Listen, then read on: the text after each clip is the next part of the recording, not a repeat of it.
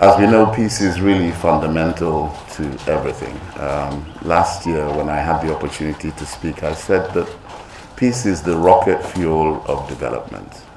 In a sense, it accelerates development, and the absence of it stagnates societies.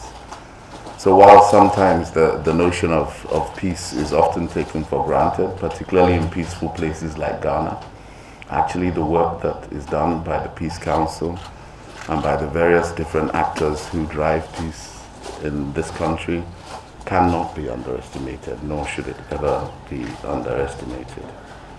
I've often said Ghana is such a peaceful place, but please don't take this peace for granted.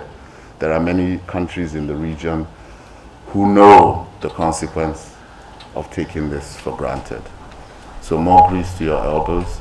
May your ambitious plans for a sustainable peace council that continues to be a beacon of light in the sub-region and a model that others are trying to encompass may continue to grow under your leadership and under your guidance, and may Ghana remain very, very peaceful.